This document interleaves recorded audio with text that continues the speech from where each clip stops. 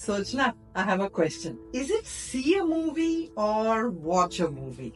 Which one is correct? Well, both are correct, but they're different. So if I say, let's see a movie tonight, it implies going out to a movie theater. But if I say, let's watch a movie tonight, then it means we are watching it at home. Okay, next question.